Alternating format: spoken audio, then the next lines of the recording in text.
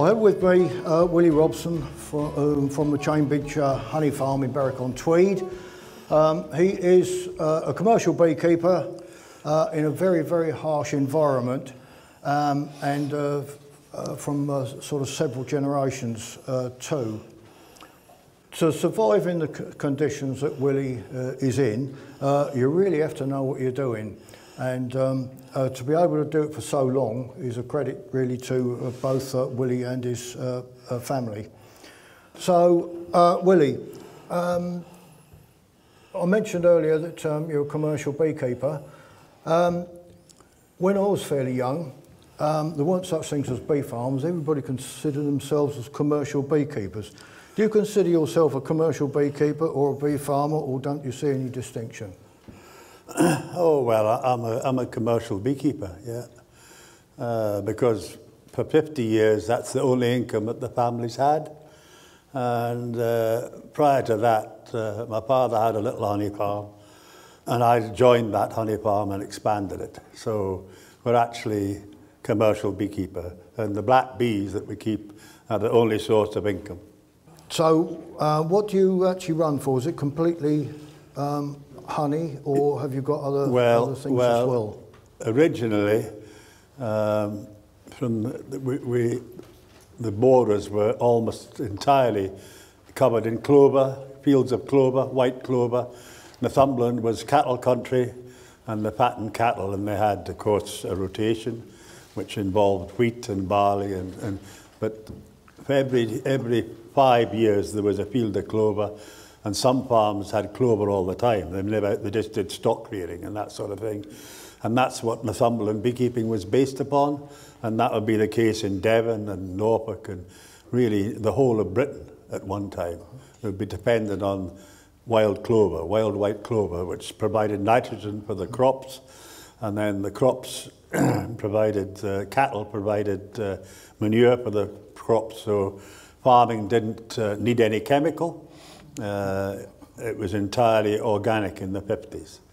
And we kept bees for clover honey, and mostly we kept them for producing comb honey, which had a decent value, and to sections up to 1964, and thereafter we went on to cut comb, and we've actually produced cut comb ever since, because it gave us a decent income in which to expand the honey farm and pay wages and run a proper business where there was a secretary and somebody to do every job, make hives and everything. And it was the comb honey that actually made that possible, particularly heather comb honey.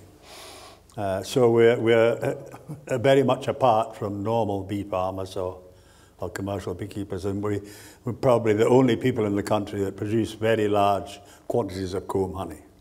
And we're pushing on with that. We've had a tremendous crop of comb honey this year, luckily, because we've had some poor years. And, you know, if you don't get the sun, you can't get comb honey, because the bees have to make beeswax, and that takes honey to start with. And they have to be in a pretty good mood to build a shallow super of cut comb, and they have to be going well. And we'll be lucky this year because we started very badly. The spring was the spring we never saw it at all. If you'd been in the toilet, you wouldn't have seen it. So, but the middle of June we didn't get going, which we thought was very difficult. And we're at the stage, you know, because of the losses we've had through other problems, queenlessness and that, we're having to make a lot of nuclei, hundreds and hundreds of nuclei. And of course you can't make hundreds of nuclei if the north wind's blowing. You can't even touch the bees, never mind make nuclei. So we started off in a pretty miserable fashion. But luckily, as time's gone on, the weather's improved and the heather got enough moisture, and we've been lucky. We've been lucky this year because even though we made a lot of nukes late on, right into June, into July, they mostly all got mated because the weather was good. And July is a time when there's a lot of drones about, and we've had problems with drones. And some of those drones would be fertile. You know, they weren't relying on early drones that might have been affected by whatever problems the bees have got, the viruses that. So we can never get queens mated in May unless we're lucky, you know. So can I go back to comb honey, because you're obviously doing well out of it. Yeah. Further south, beekeepers are moving away from it simply because the general public aren't really aware of what it is. Yeah. So have you sort of built up Yes. a local sort of clientele? Well, the business relies greatly on loyalty, customer loyalty, and so they know that the comb honey will be ready, you know. And then, as a result of the COVID carry-on, we got onto the internet to make up some of our sales. The business suffered badly during COVID with a colossal drop in sales. And we got onto the internet in a bigger way, and then of course there's a lot of people on the internet with comb honey. So the people that aren't producing comb honey in the south, the orders are coming to us, you know. And we're very careful about how we present it. We'll make a very good presentation, you know. I think some of the comb honey's been poorly presented that I've seen, and it's very expensive as well. We try to make honey affordable. We've got to, because we've got wages to meet every month, and the money has to come in. So the public has to see that what we're doing is acceptable and we're not overcharging. And then we don't try to pull it wool over people's eyes. So we get loyalty, long-term loyalty, and the businesses. Businesses suffered badly in the past with supermarkets, and we've got the better of the supermarkets, I might say. That they'll never bother us again, because we've just got so much loyalty from customers close at hand, within 40, 50 miles, sometimes 200 miles, and another lot of customers on the internet, and a lot of them they want comb honey. You know. So one of the problems with comb honey is wax moth. How do you avoid that? Well, it's just started with us, and we've got going, and it's. We're a bit alarmed about it. The people that work for me are alarmed about it. Well, it's surely not possible to freeze a huge amount, is it? Well, we're actually in the process of buying a 20-foot container, and I have a friend that's going to help and have it so that it'll run down to -20 for a week, and we're actually going to treble insulate other rooms. We've got 2 rooms in mind that we're going to go to town on insulating, and then install freezers so we can drop the temperature down to -20.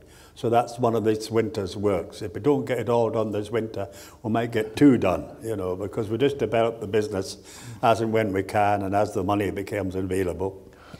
But certainly there's a freezer unit ordered and coming. So that's a 20-foot freezer unit. So by this time next year, we'll be fully equipped to tackle cut combs. Tackle wax moth. Right. It's the problem is it's the greater wax moth. Yeah. We've never had any bother with the other wax moth, because the bees are able to clear out the hives quite easily. But the greater wax moth, the bees have struggled with it, you know. So do you have oilseed rape in your area? Well, we're actually, when the clover failed, because the clover failed because of 2 reasons. Because the farmers started to treat the grassland with nitrogen, and they also sprayed the grassland for thistles, which killed the clover. So that was our income, and this was about 1965 maybe. Our income sort of dived a bit, you know. And then we were lucky, because in 1971 the farmers started to plant oilseed rape, and then we got the bees onto that, and it produced a lot of honey, pretty poor quality honey, I may say. And we worked away with that with some considerable difficulty, because we have hives spread over, I think, 1,500 square miles. And of course, the honey was crystallizing within the colonies, within the hives. So actually, we just left the rape honey on and let the bees live on it. We never starved the bees, just let them on it. And in the winter, we cut the comb honey, the rape honey up, and crushed it. And eventually, we've got systems going where we can actually produce a marketable jar of rape honey without heating it. We don't have to heat it. And previously, when we were working on it, we were spoiling the honey by heating it. and that had to stop. And we've got machines now that are able to sort the crushed honey out and provide us with honey that we can bottle, which has taken a lot of messing about and one thing or another. We crush the crystals with a homogenizer, an old homogenizer, and get it out without heating it, because we were spoiling it by heating it. And now, of course, this is increased levels of loyalty, because the people like the rape honey that comes from a homogenizer. They like it very much to spread on their bread, and it hasn't lost all its flavour. When we first got rape honey, it stunk of cabbages, so it didn't have a lot of flavour. But it saved our business, so it made a big contribution to our business, that we could continue to expand our business and employ more people, because there were such vast quantities of rape honey. And most of that rape honey was obtained in June. And of course, nowadays, there's a lot of rape around us, rape honey planted around us, but most of the fields don't yield honey, or they don't yield any quantity of honey. So there's two issues I see there. Yeah. One is you presumably can't sell granulated comb honey, and the other one is your technique for crushing it. Can you give us a little bit of an idea about that? Because presumably you've got to strain the wax out. That's right. Well, what we did was we left the rape honey on the hives, and took some off maybe or whatever. But gradually, as the season went on, we were using starter strips in the frames. We weren't using waxed drawn frames. So, because once the rape honey gets into them, you've had it. You're in real big trouble, especially in a wired frame that's previously been drawn, because the honey granulates within 7 days. So we were using all starter strips, which 1.25 inches at the top bar, along the top bar, welded in with a bit of wax and one thing and another, and frames. I made all the frames myself, and thousands of manly frames for that purpose. And as the season went on, we went from rape honey to comb honey in the frames, because they started to get other honey round about. So when we cut the honey out, we could always get a bit of comb honey round the corner, here and there, and one thing and another. If there was rape in the middle, it didn't matter, you know. So that's how we kept on with our comb honey production, even though the rape honey was rock solid, you know. Into July, we started to get another honey, and it was all in the same frames as the rape honey, but I could sort it out by eye, you know, because you get some honeys that obviously not going to granulate, whereas the rape honey is white, and you can see. So the idea was eventually that we were cutting out all this rape honey, and I got a potato masher from a local factory and smashed it into a pulp. So then we were putting in hot cupboards and one thing and another, and heating it, and that was spoiling the honey. So eventually, I got a machine.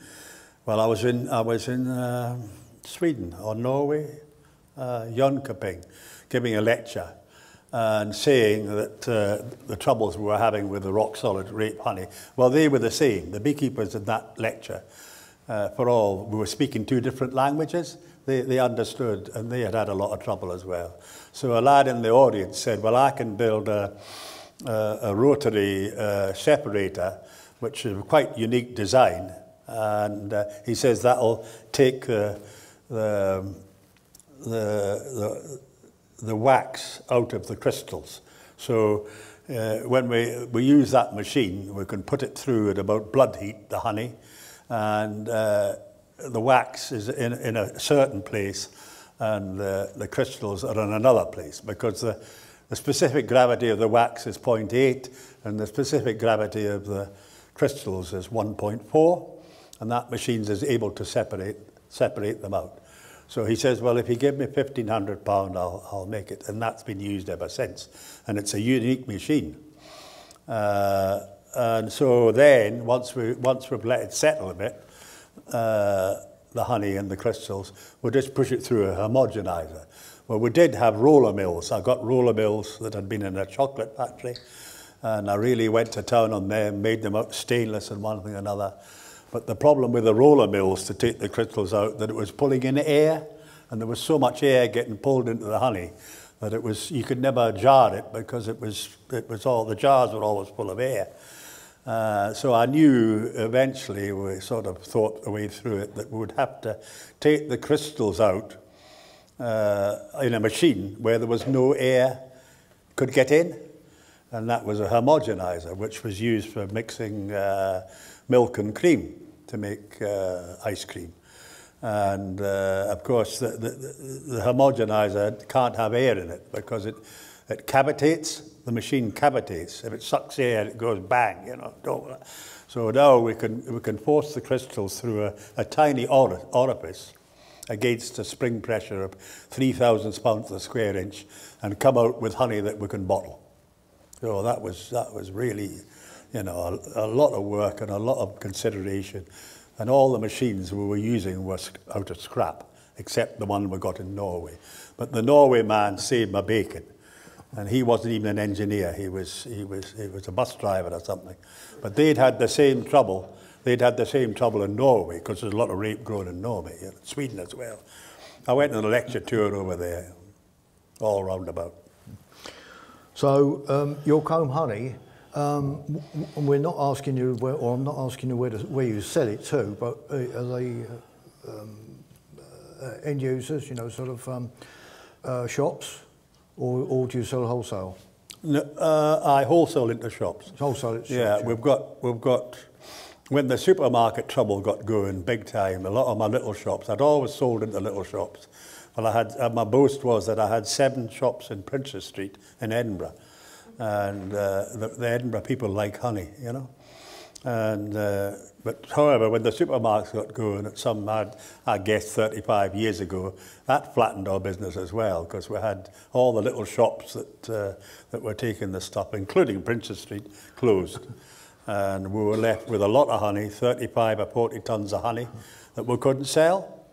And gradually, I don't know, we had to modify our ways. So I opened a visitor centre to build a brand, a much stronger brand, and opened a visitor centre where people could come in and see and get a lot of information and have a pleasurable couple of hours and let them in for nothing. In the hope that they would buy a bit of honey. So that's what's happened. So now we've got the business centre, and we sell wholesale into several hundred shops. I've been told 600, but since COVID that's come down a bit, but some of them are coming online again. But some of the shops take maybe two deliveries a year, others take a delivery every 14 days, because there's that many local people eating the honey because they've got it on their breakfast tables. And so that's what it is now. And so we're actually delivering into hundreds of shops. So we've had a bad time lately, because when they hear that the honey's coming off the moors, every shop orders, and they put orders in for twice as much as they really need, because they think that, well, shops seem to get into a hell of a state now in case they run out. And so that's come full circle to the supermarket. At one time when I was selling to the shops, I couldn't get the money, and now the shops are desperate to pay because they want the honey and they want my business to survive. So there's been a huge change in our area, and that'll have happened all over the country. That'll have happened in Wales and Devon and Surrey and everywhere. Everybody supports the beekeeper. You know about that. You all know about that. If you give somebody a decent jar of honey and charge a reasonable price, not 12 quid or something like that, you'll get the support, and they'll be back again for more, you know. To a degree, comb honey is perishable. Do you have any problems with the way some of the shopkeepers keep it? No, not really, but we do have problems with it crystallising, you know. And what sort of sell by or use by date do you? Oh, we never bother. We just put a great long date on it. But we don't put any rubbish in the shops, you know. But the thing is, we don't need to put rubbish in the shops, because we cut everything that's not so good out, you know, and that goes into jars. So we don't cut comb with great lumps of pollen in it and that sort of thing, you know. We don't make a fool of the customers. But if it crystallises a bit, I can get most of the crystals out. You know, obviously if there's rape honey in it, well, we can't get the crystals out. But you get a very, very mild heat will soften the crystals, you know. But some people would object to that. But people would be glad to get a nice piece of cut comb in July that had been produced the previous July, you know. And they're bloody pleased to get it, you know. Come on holiday and that's what I want, you know. And at the end of the day, if they put it onto a bit of hot toast, it's fine, you know. And they'll know that. People aren't eternally stupid, you know. So if you've got bees over 1,500 square miles, how many colonies have you got? Well, about 1,500. We're supposed to have 1,800, but I don't really know. We've never counted up. We have had attempts at counting them, and then that all sort of falls by the wayside, you know. But we've got them over a colossal area. But I'm well aware that I've always got a lot of empty hives about because of we've got problems with queenlessness, you know. And what do you reckon your winter losses are, percentage-wise? Well, we used to always reckon in 10%, but I would say a lot of the winter losses are running about 25%, you know. It's been a really difficult time this last 10 years with viruses. Yeah, I was going to ask how that's increased with varroa and viruses. Well, we're a bit sort of careless with treating the bees for varroa, and we have been for a long time. And we've had some heavy losses as a result of that, but we had to take the losses, you know, and worrying times for the people. Well, I've been worried about it as well, but I've come through a long time, you know. I always thought that the black bees would eventually get on their feet, as they did in the 50s with Nosema and Acarine. The black bees really got on their feet. They threw it off, those diseases. And if you let enough die, eventually they'll come back, you know. But when you've got a lot of people employed, it's empty hives isn't mighty good, you know. But however, of late anyway, the lads are looking round and they very rarely see any varroa in the hives, because obviously the bees have started to deal with the varroa themselves over an extended period, 10 to 15 years.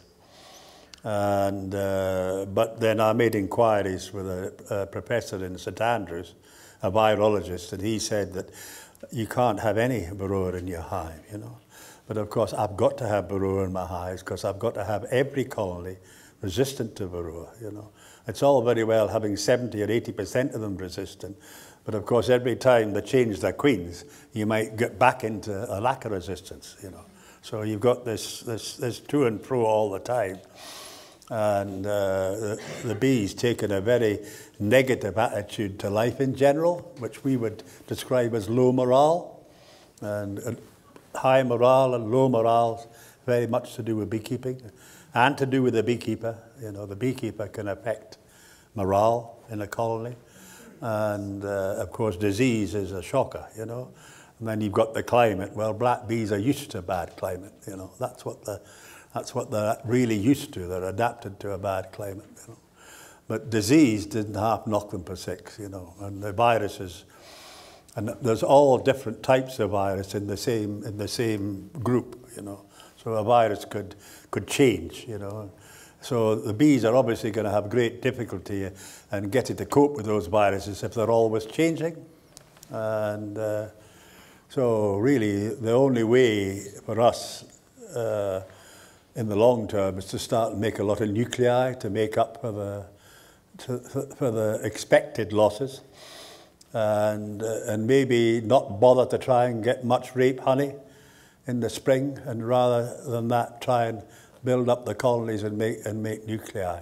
And if they get a bit of rape honey, well and good. But there are so many fields of rape that have been bred not to produce nectar. So the plant scientists have said, well, there's too much nectar being produced here and not enough oil. And they're trying to produce oil to put value into the rape, you know. So what are your methods for making up nuclei? Oh, well, we just take 3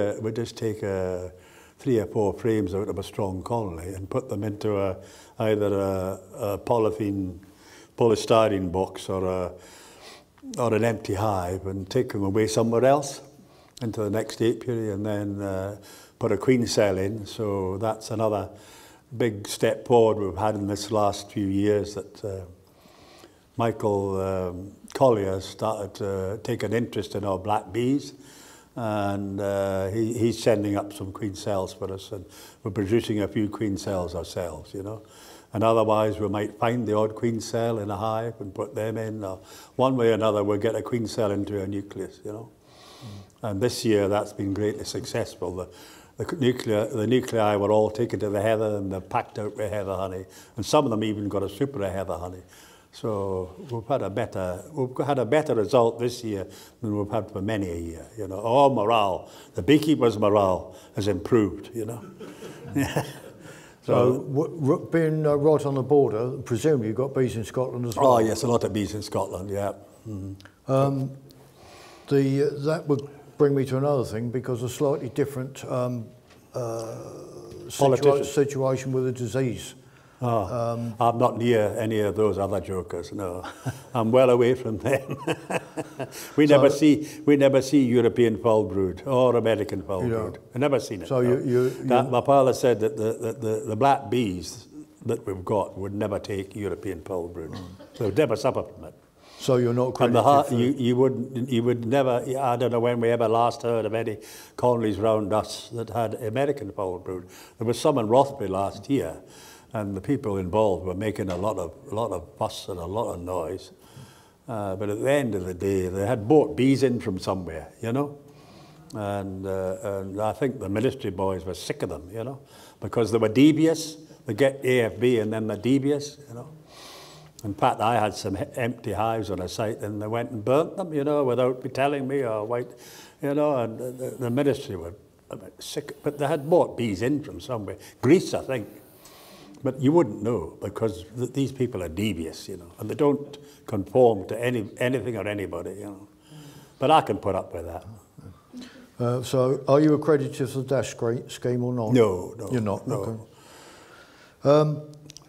Considering the area your apiaries are in, how much do you reckon your locations vary? Because if you're on 1,500 square miles, there must be quite a bit of variation. That's right, yeah. Well, in the summer, you'd have to watch where the north wind was, the northwest wind, which is the prevailing wind, which is a wind that comes from Greenland and down Norway and across at an angle over North Berwick and further down the coast and across the country.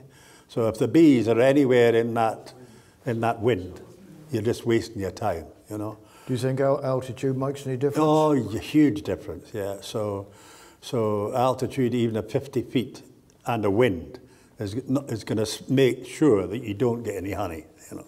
That's as simple as that.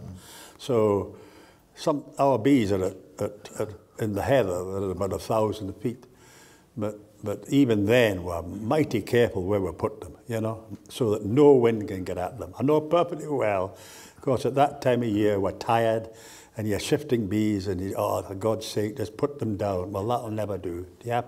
Every site has to be chosen.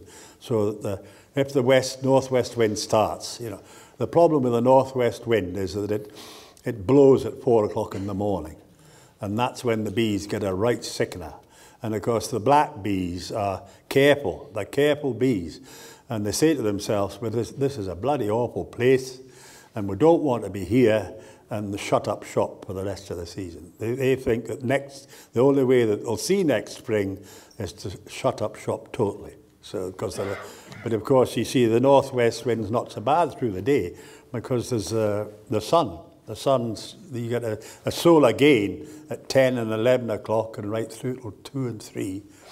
And that lessens the effect. But the effect is sort of between 11 and 6 o'clock in the morning. But you know yourself, if you go out at 6 o'clock in the morning, even if the weather's good, it's cold, you know. And the bees react to that. The black bees are bred to react to the weather conditions that they find themselves in, you know. So if the sites I've got them up against walls and all over and so there's no wind can get there, you know. And we study it to the nth degree, keeping them out the wind. So, with the variations, do your management techniques vary, or? Oh no, They don't. No, we just work away on, you know, just And what's your basic hive setup? Single brood chamber, presumably? Smith hives, yeah, single chamber. We built all the hives ourselves, you know. We must have built 1,500 hives ourselves in our own workshops, you know, dried the wood. And my father was very friendly with Smith, and Smith my father was a scientist, but the family had bees for a long, long time. And my father learnt his beekeeping from the people he was teaching, so he was teaching about 150 people to keep bees in the borders. And he learnt from them because some of them were extremely intelligent and capable people. They were looking after bees with the greatest of ease. And others were struggling because they just struggled, and that's it, you know. And Dad could say, well, you're going wrong there and you're going wrong there, but they didn't necessarily take it on board. But then Smith had 120 hives of his own in Peebles, and he was a full-time commercial beekeeper. But he was producing bulk heather honey in Peebles, bell heather and Kaluna and Ling. So then when my father got with Smith, there was always some very detailed conversations about what would work and what wouldn't work, you know. And then a lot of times I went out round with my father and I listened to what other beekeepers were saying, you know. But there was some tremendous skills in the 50s, yeah. Tremendous skills.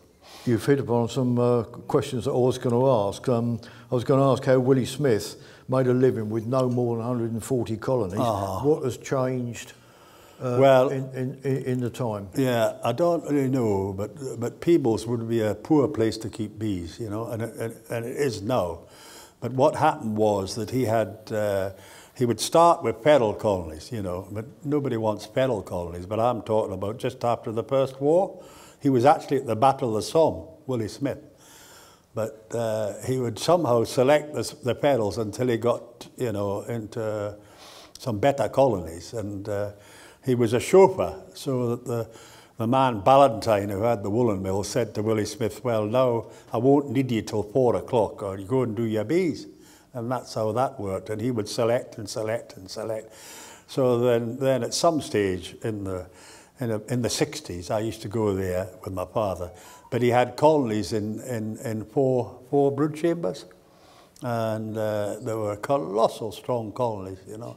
But what it was the brood chambers that were put on had been scraped the year before with a Smith cutter scraper, and the heather honey had been scraped from them, and then he put them on. Well, those chambers would have maybe 10 or 15 pound of heather honey in. They would have 10 pound of heather honey in them. And that set the bees going big time. Whoa, here's you know, it's not very good outside, but here's 10 pound of heather honey and the bread in them, you know. And then they got into the habit of going up skyscraper bees, hives, until they've got to a colossal strength. But they were still black bees. And they had started out maybe 25 years before as feral colonies. So that gives you some idea how skilled he was. But there were plenty of beekeepers when I was a child that could take feral colonies and turn them into winners, you know. But Smith was certainly one of them. The problem with Smith was that if the bees got to as strong as they wanted to be by July, which is about if the weather wouldn't play ball in July, they started to build queen cells. And of course, he wouldn't be going to do any artificial swarms at that time of year. The season was going downhill, it was getting over, you know. So he had to go through these colonies, which had 4 brood chambers, and knock the cells off. And of course, he had little or no gear in the way of gloves or anything like that. He had no really, you know, just a really rudimentary veil, wire veil, and no gloves. And of course, they started to sting him, you know, and that was a bad time, you know, trying to go through them, because he knew that if he knocked the cells off, if the bell heather started to yield, and where that is, there's whole huge banks of bell heather, the bees would just forget straight away about building queen cells, because the bees really wanted to get honey, and the bees would say, oh, here's a lot of honey, scrub the whole thing. But he had to get through that 14 or 15 or 18 days they started to build queen cells, which was a bad time for him, you know, with all those colonies. And of course, the queen's wings would be clipped, so she wouldn't get away. There wouldn't be any swarms lost. But he was under a colossal amount of pressure to do that, you know. Yeah. So once the ling started to yield, of course, not every year that they got a crop of honey, but he maybe had a couple of deeps of heather honey up, you know. And that was all scraped down into a great big press, which was a lathe cut screw, which he designed. Some of you will have seen those things. Well, like a cider press, but on the side. And scrim, linen bags, and one thing and another. And he used to do 500 weight a day. I can remember being there. And he said that was his productivity was 500 weight of heather a day, pressed and that. And then it went straight into the jars with great big bubbles in it. And I know some of the jars wouldn't hold a pound. It wouldn't hold there were so many bubbles in the yeah. And it was a magnificent sample. And then before they put it into the shops, he dunked it in a bit of hot water, you know. So I don't know why. Well, that would be to stop it from fermenting. But it would never be particularly prone to ferment. But the moisture level would be higher than the permitted level, you know, in heather honey. It was sometimes 21%. But for some reason it didn't ferment, you know, because the books say, well, if it's above 18, it's going to ferment. Well, if it was rape honey, it would. But heather honey, it has to be pretty wet before it ferments. For what reason, I cannot say. But it's a unique product, you know. And then he used to build great big pyramids of jars of heather honey in the local grocers' shops. Pyramids in the what they call window dressing. Wonderful, really, yeah. Because he had the grocers waiting for the honey coming in to do the window dressing. You know? So that was his, yeah. Yeah, for the benefit of the new beekeepers, who Willie is talking about is Willie Smith, the designer of the Smith Hive, who's a Scottish beekeeper. Yeah, he was the first commercial beekeeper in Scotland. So compared to modern beekeepers, how good do you think some of these older beekeepers were? Oh, well, skill-wise. They were outstanding. You know, I've come across people that were Andrew Scobie. I wrote a obituary for him in my book. Quite outstanding, you know, clever men. You know, well, black bees and looking after. They weren't buying any bees in, you know, and they weren't relying on queen breeders in Denmark or anything like that. You know, they were relying on their own ability and their understanding of the bees and what the bees were capable of and what they were doing. So there were stockmen, really, you know, devoted stockmen, you know. But beekeeping's changed because so many queens are bought in from queen breeders elsewhere, and there are some very outstanding queen breeders, you know. I mean, we've stuck with black bees, but I'm quite ready to admit there are better bees than black bees. But because the family always had black bees and they've always kept us, I thought we'll just stick with them, you know, and try and make something of it, you know. So what do you think the older beekeepers would make of modern beekeepers, and how the craft has developed since?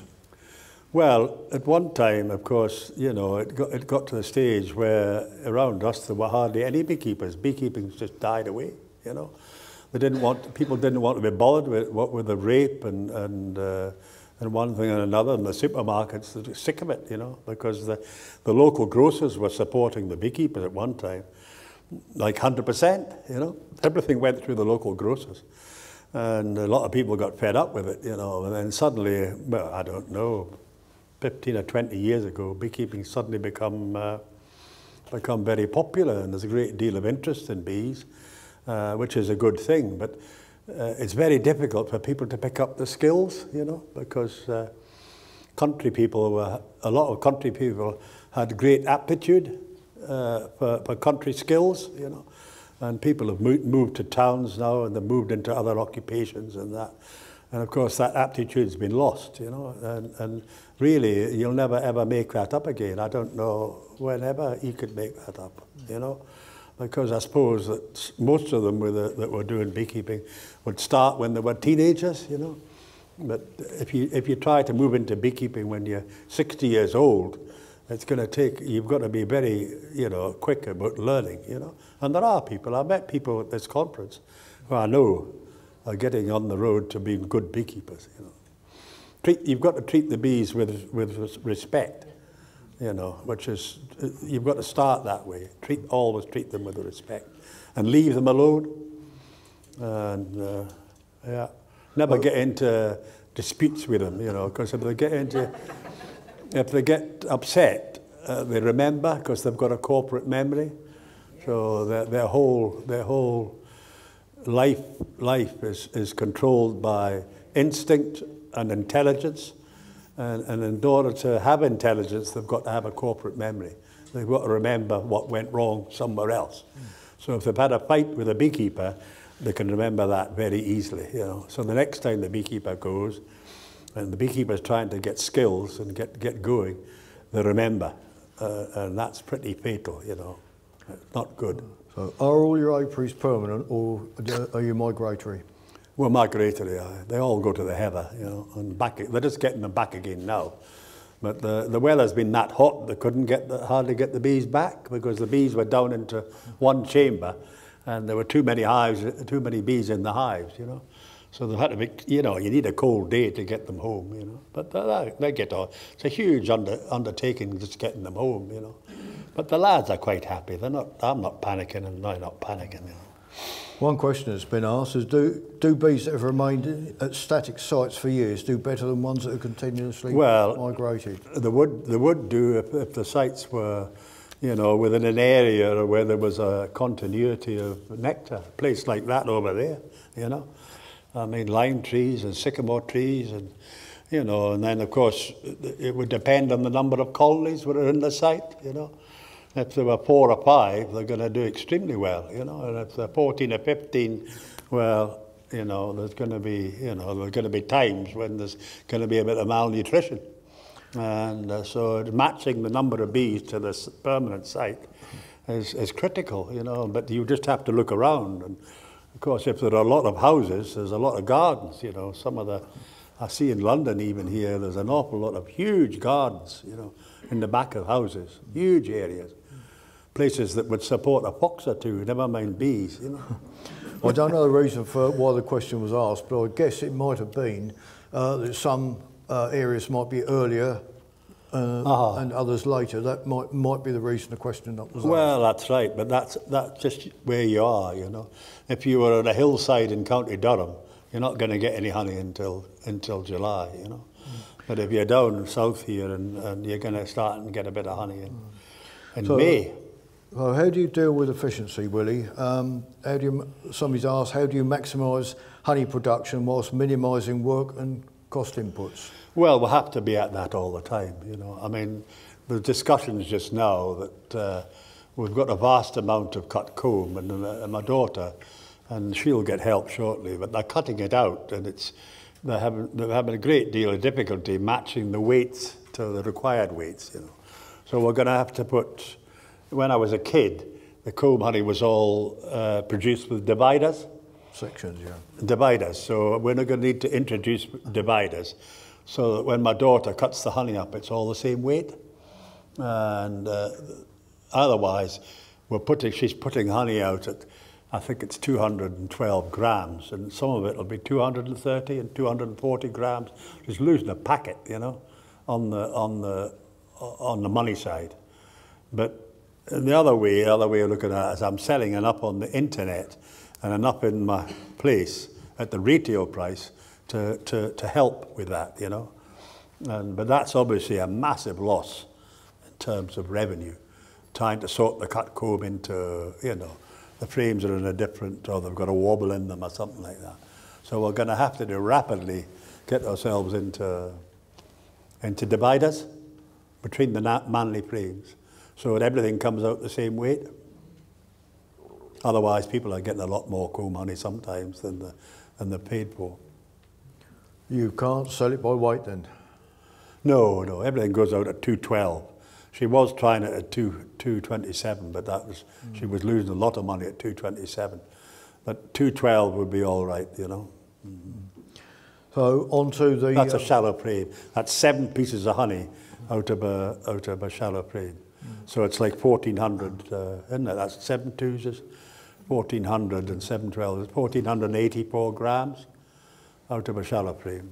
Yeah. So on there to your inspection regimes, what is that? What do you reckon to work on?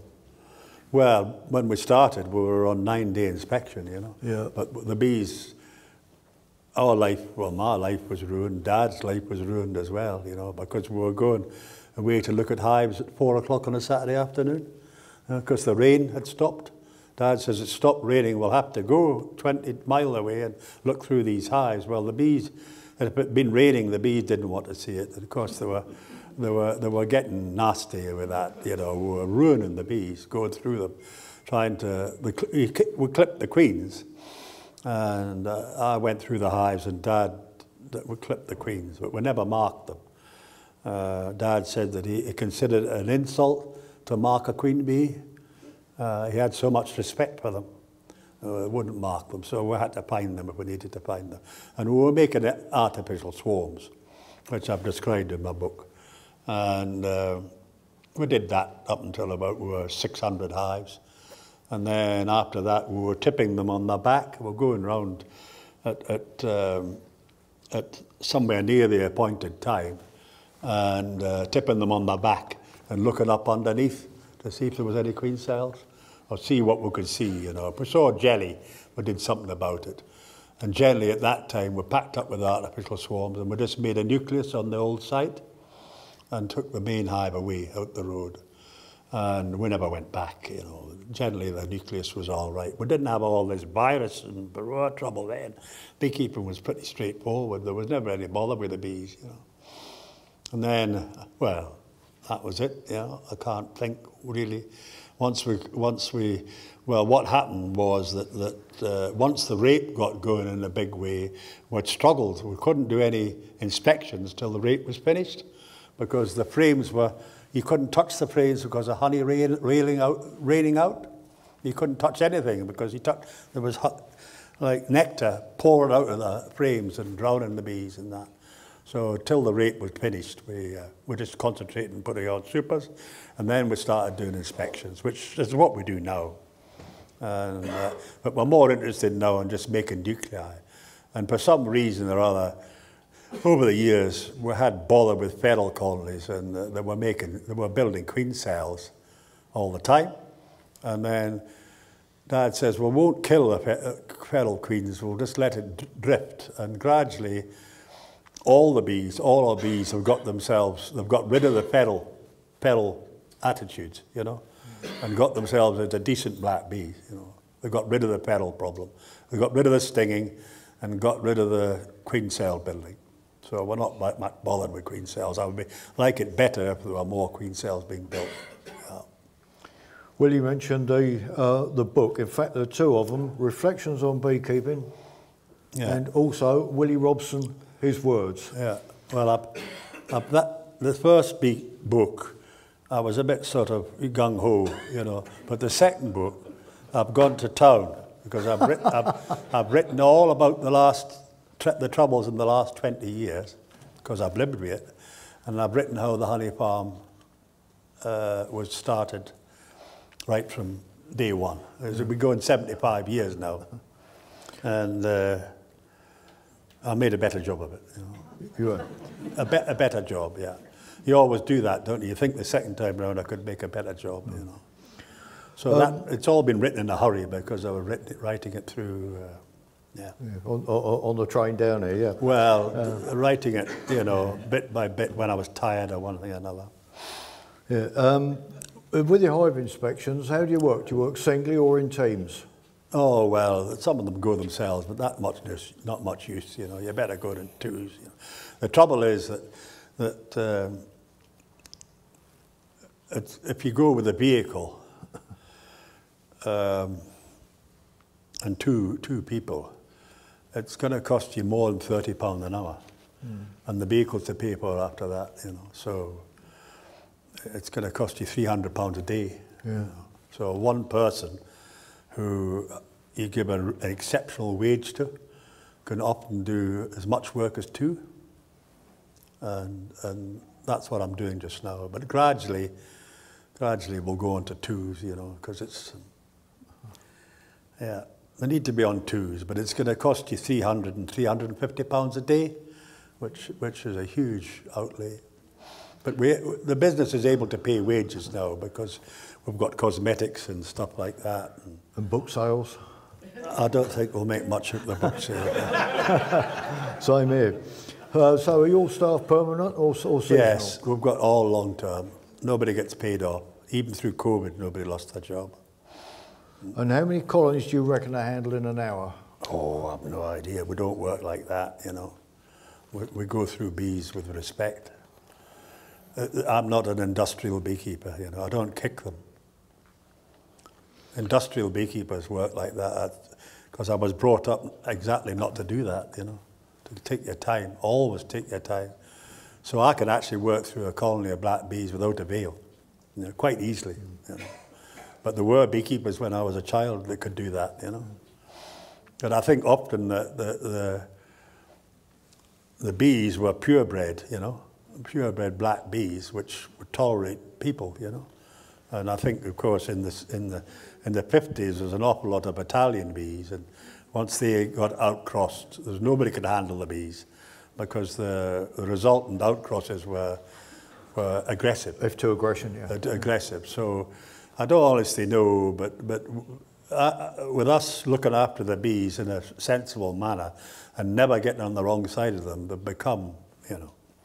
But we've had ours DNA tested, and they've said that they're between 90 and 94% pure black bees. Well, that's actually amazing because a lot of parts of the country won't get that. And if you've got 1,500 colonies, you're going to get integration from something else. But all the time, yeah. So, but they're free-mated.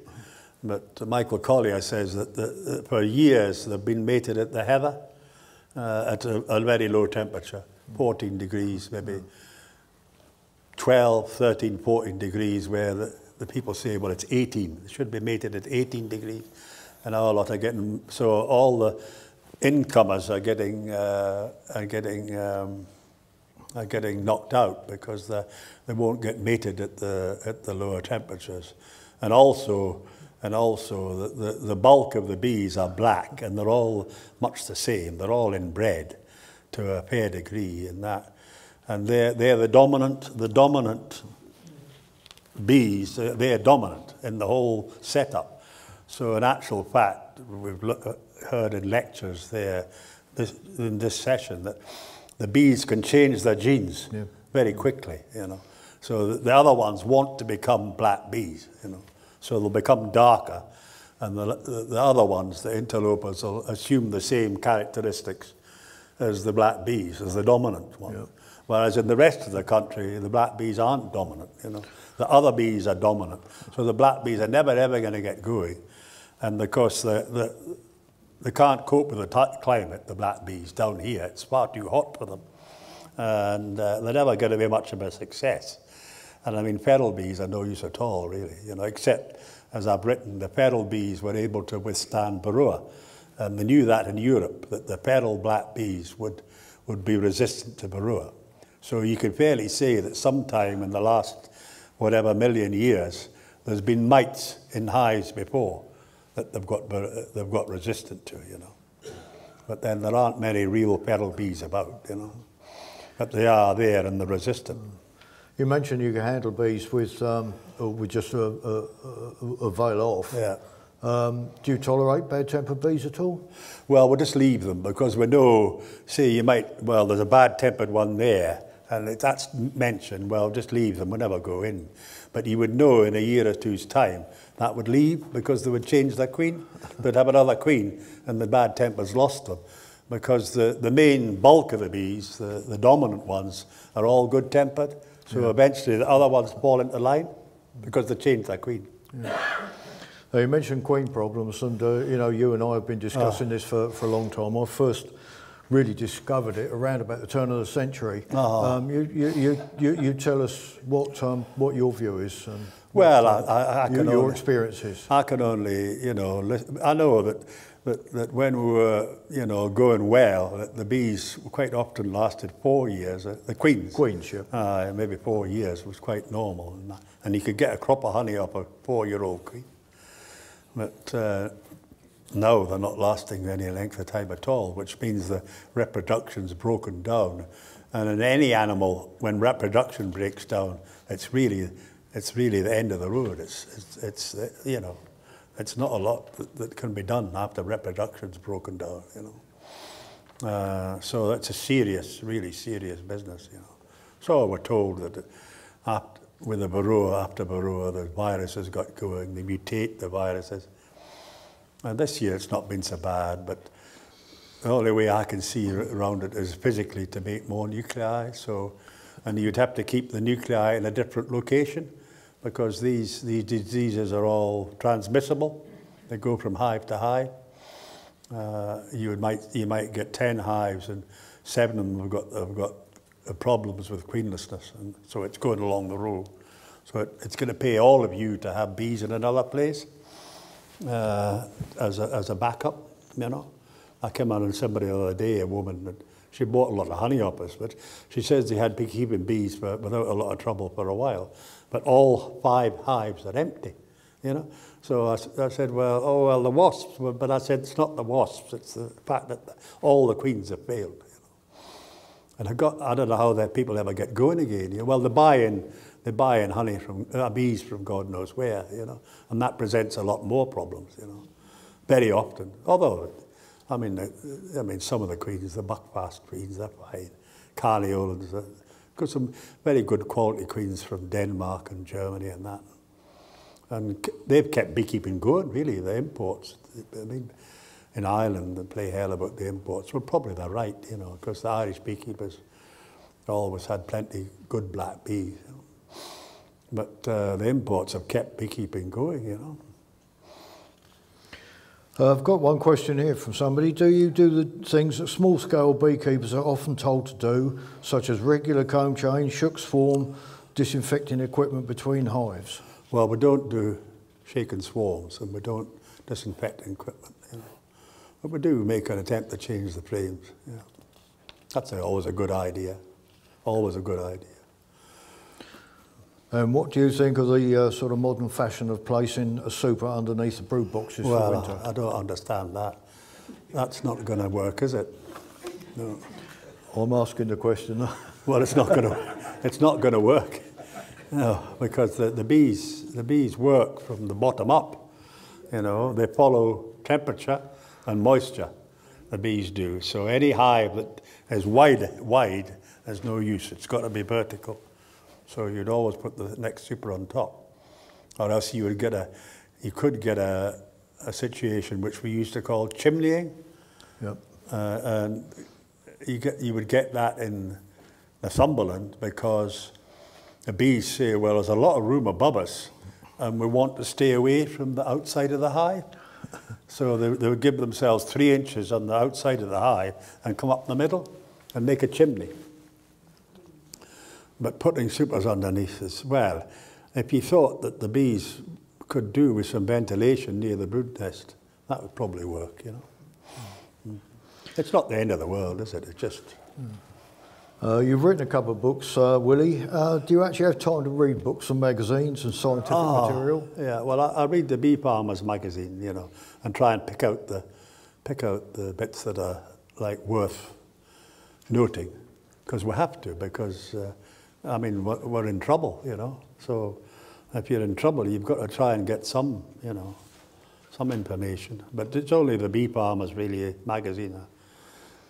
Because most of the other magazines are written by people that are struggling, you know, just like us. Well, thank you very much, Willie. We've come to the end, and thank you very much for being very open and answering the questions. Thank you very much indeed.